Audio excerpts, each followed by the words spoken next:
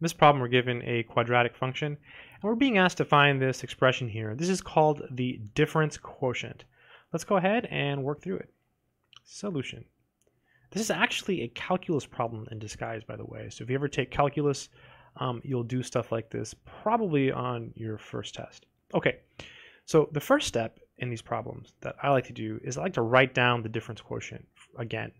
So f of x plus h minus, and then f of x, and then it's all being divided by h.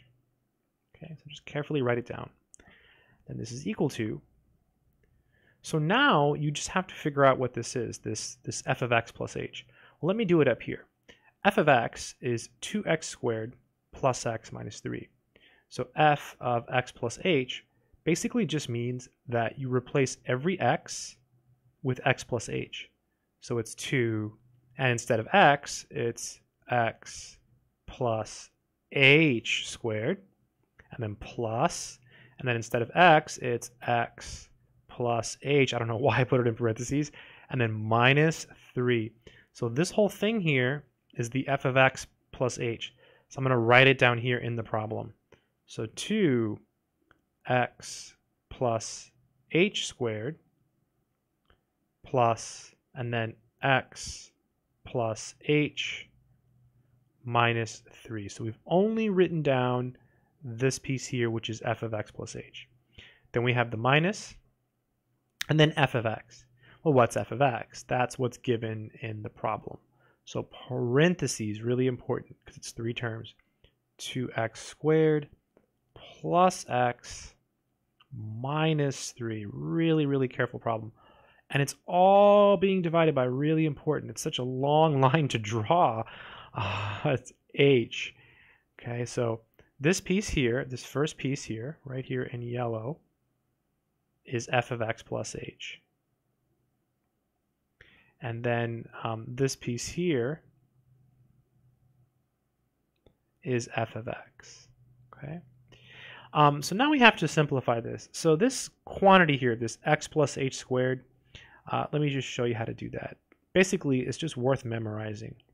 So the way I memorize it is as follows.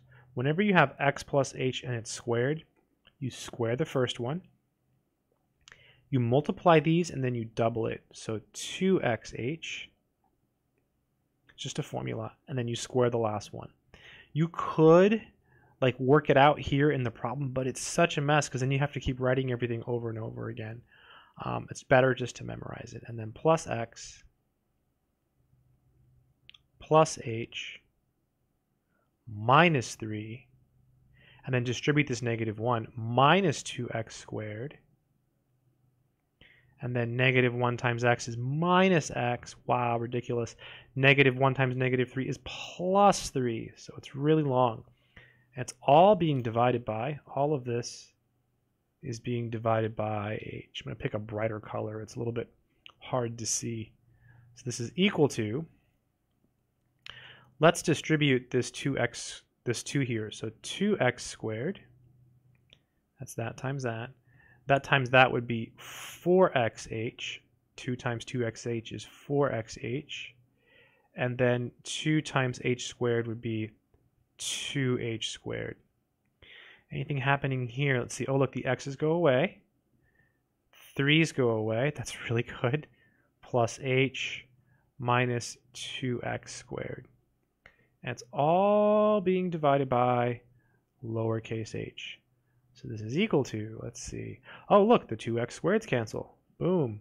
So we have 4xh plus 2h squared plus h. And it's all being divided by h. We're almost there. At this point, everything in your numerator should have an h. Like if you have something that doesn't have an h, you messed up.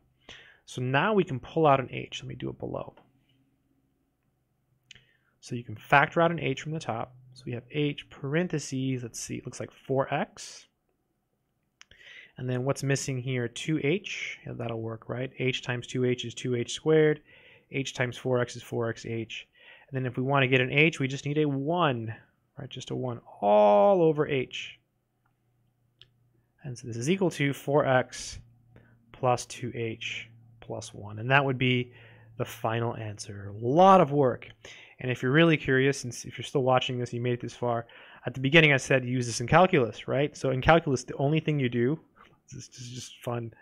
I mean, there's more stuff involved. It's pretty deep, but basically, like, the only thing you would do in calculus is you would make the h 0, and so you would just get 4x plus 1. That's like the calculus step.